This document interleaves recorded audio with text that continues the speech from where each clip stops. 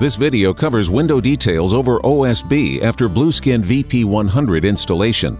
For a complete guide to installing Blueskin VP100 and window detailing, download our installation guidelines at www.henry.com. First, inspect and prepare the substrate as required by the technical data sheet.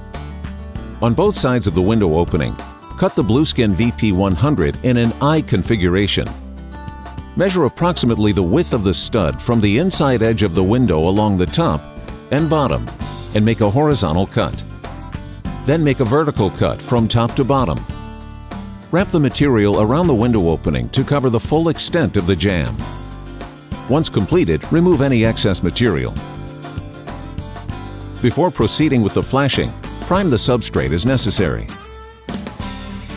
Next, measure flashing to the length of the sill plus an extra 6 inches for each end. Re-roll the pre-cut flashing and begin applying to sill, starting 6 inches up the jamb and running it across to the other side, finishing 6 inches up the opposite jamb. Be sure to get the flashing in tight to the corner so as not to interfere with the window installation. Slit the protruding ends of the flashing and fold down to extend onto the face of the sheathing board parallel to the window opening. Roll the entire application. Install corner patches, commonly referred to as bow tie patches or gussets, to the sill. Create bow tie patches by cutting an approximate 3-inch by 3-inch piece of flashing. Fold in half and cut down the middle to create 2 strips. Then fold in half again and cut the folded corners of each side. Install the bow tie patches to each corner to complete the sill flashing. Before installing the window, seal the top of the flashing with Henry 212 Crystal Clear Sealant.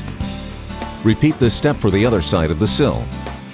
Then install the window, plumb, level, and square per the manufacturer's recommendation. Be sure to apply a continuous bead of sealant behind the window flange at the jambs and head. Do not apply any sealant behind the window flange at the sill when drainage is intended. With the window now in place, install the jamb flashing. Measure jamb height and cut flashing to the length of the jamb. Jamb height plus 2 times the flashing width. Install the jamb flashing, beginning 1 inch less than the width of the flashing in height above the window opening. Repeat the process for the other side. Then install the head flashing. Apply to substrate, allowing the edges to overlap the jamb flashing by 1 inch on both ends.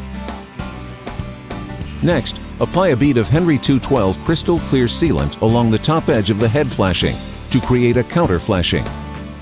Tool the sealant as required. Roll the entire flashed window opening and air seal the back of the window as required per the window manufacturer's recommendations.